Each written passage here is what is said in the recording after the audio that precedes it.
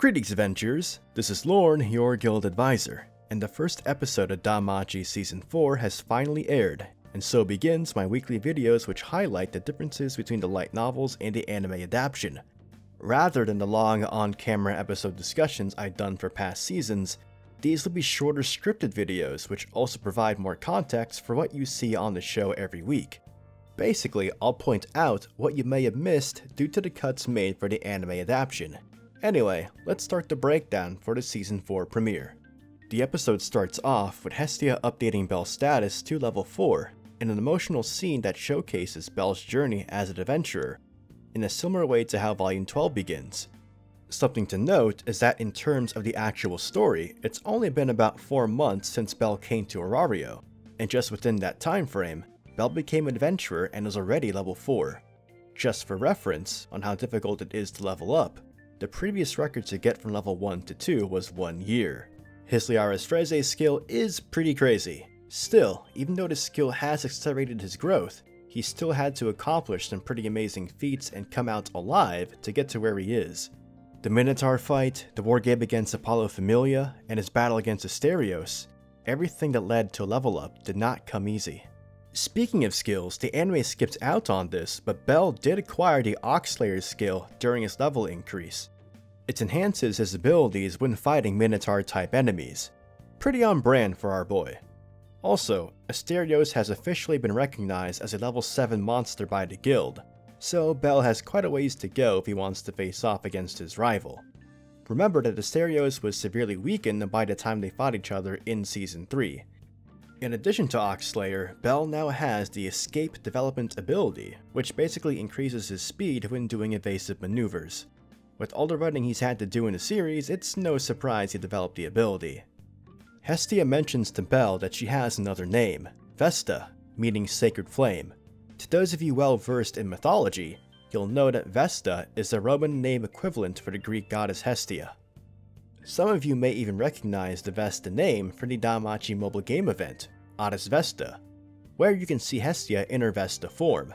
This event is from the 4th anniversary of the game and is actually written by the author of the light novels, Fujino Omori. Do note that the event is not canon to the series, but it's still a fun story overall if it piques your interest. The anime then brings us to a scene with Belle on the city walls talking to Fels, but there was actually a meeting that took place beforehand. In the novels, Belle encountered Hermes, who arrived alongside Osvi to apologize for his actions during the Xenos arc. In the ending montage to Season 3, you can see Hermes approach the Hestia Familia Manor, only to be drop-kicked by Hestia, which she actually does do in the novels, but there's no formal apology to Belle in the show. Hermes states that he'll continue to meddle in Belle's affairs because he's a big fan.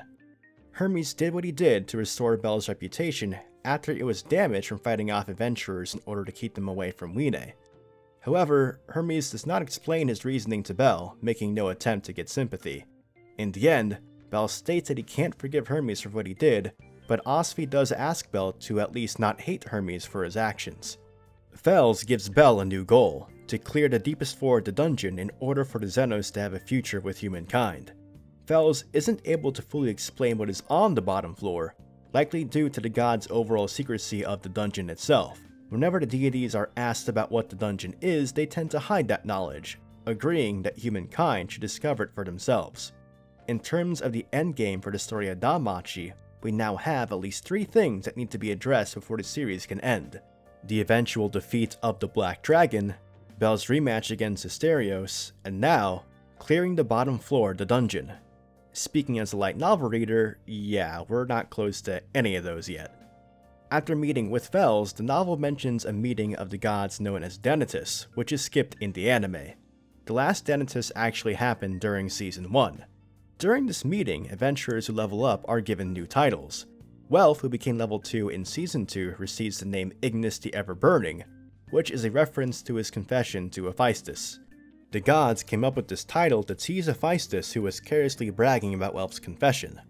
Shigesa, who became level 2 after the Haruhime arc, is given the title of Lovebird.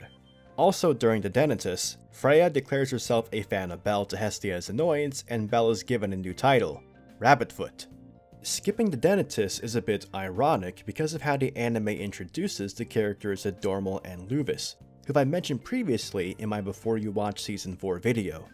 The dwarf and elf still recognize Belle as the little rookie, which makes me wonder when the anime will acknowledge Belle's new title. I actually think introducing this pair of characters now works pretty well because after their initial introduction, which was skipped during Season 2, they aren't really relevant until this arc anyway. After Aina gives Belle the mission from the guild, he originally meets Hestia and Hephaestus at a cafe where Hephaestus explains the basics of an expedition. This discussion is skipped in favor of combining the explanation of expeditions with a meeting between Hestia and Familia. One thing I do find odd in the anime is that both Haruhime and Mikoto are strangely missing from this meeting and are off on their own. It's one thing for a large Familia to have a meeting between the officers who can then relay the information to lower ranking members, but Hestia Familia is a Familia of just 5 members plus Hestia.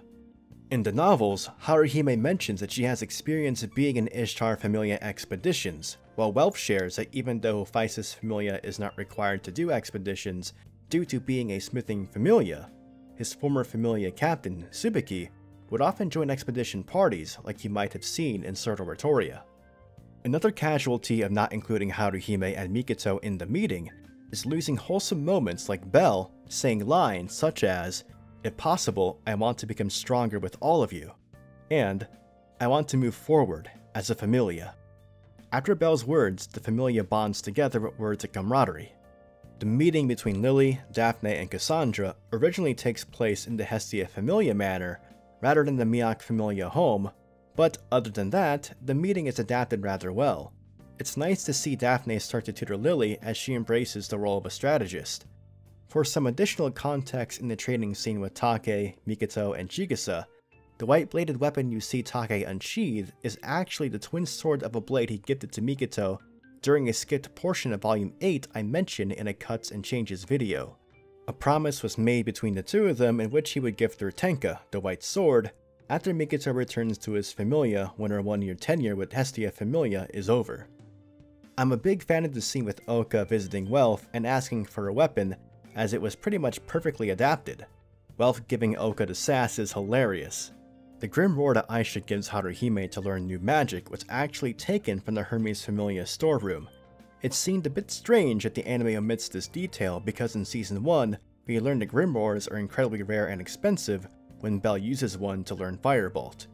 It's amusing how little regard Aisha has for Hermes Familia property, but something tells me Hermes would let it slide, knowing the Grimoire would end up helping Belle. While Belle is studying the floors of the dungeon with Aina, you can visibly see that Aina is clearly smitten with Belle. It's probably easy for the viewer to understand that Aina is attracted to Belle, but there are a couple of Aina scenes that have been skipped in past seasons which help build the progression of Aina's growing feelings. There is the whole side story from Volume 8 where Belle acts as her bodyguard, and also an extended scene after Belle loses to Asterios I mentioned in the Before You Watch Season 4 video where Aina comforts Belle. I think having these moments in mind helped the viewer believe that the development of Aina's affections is legitimate. The meeting between Hephaestus, Take, Miak, and Hestia plays out similarly in the novels, though the anime might have dialed up Hestia's energy during her Belle-focused rant up to 11,000. Overall, it's nice to see the deities look at their Familia's efforts with pride. The premonition that Cassandra has in the anime is more on the nose than in the novels, but I think it works in the anime's favor, so the viewer takes more notice of it. We also see Belle get his new weapon, Hakugen, from Welf. If you watch my Before You Watch Season 4 video, you'll know where Welf got the unicorn horn, which is a very rare material. Just like the novels, the anime skips straight to floor 24 as the party fights against the Hornets. Admittedly, the situation was a bit more suspenseful in the novels as the party was starting to get overwhelmed by the amount of Hornets. The Hornet's nest was also a factor because it can actually spit out a fluid that is capable of immobilizing adventurers. Even so, the anime did a good job showcasing the teamwork of the party and how Belle is improved in terms of both speed and power. Just look at how Argonaut charged Firebolt. The mix of blue and the fire is simply beautiful. Then the episode ends with a tease of what's to come. The first episode was more of a setup for the entire arc, and I think it accomplished most of what it needed to do, albeit a couple of odd decisions here and there. It was always my assumption that the anime would try to get into the dungeon by the end of episode 1, and they did exactly that. That also means from here on out, it's going to be non-stop tension and action, so buckle up and enjoy the ride. For those of you who aren't aware, there are also DanMachi Season 4 side stories that are being released weekly alongside the anime in the DanMachi mobile game, Memoria Freze. This has been done for previous seasons, and sometimes these side stories will include some additional context for scenes in the show, or in rare cases, actually include skip content from the light novels. This week's side story features the members of Hestia Familia, excluding Belle, discussing Belle's recent level increase to 4. Here, they actually do discuss the Oxlayer's skill that was omitted in the anime. If you don't have the mobile game downloaded and still want to view the side story, I will be uploading these side stories on a different channel which I will link in the description. In addition to this new weekly scripted video format, I am considering more casual discussion style videos about my opinions on the anime adaptation overall, every time the anime finishes adapting a whole light novel volume. So you may see a Volume 12 anime adaptation review discussion whenever we conclude the Volume 12 material in a few episodes. I apologize if I can't get these videos done right after the episode premieres. In previous seasons, the episodes released on Friday, and it was easy to just stay up late and work on the videos as time bled into the weekend. But with Thursday releases and my new scripted content approach, it's hard to get everything done in one night, knowing I have to work the next day. So please be patient with me if it takes an extra day or two to get these videos out. And with that, I'll see you all for next week's video. Remember to subscribe to the channel for more DanMachi content and follow me on my socials. This is Lorne, your guild advisor, signing out.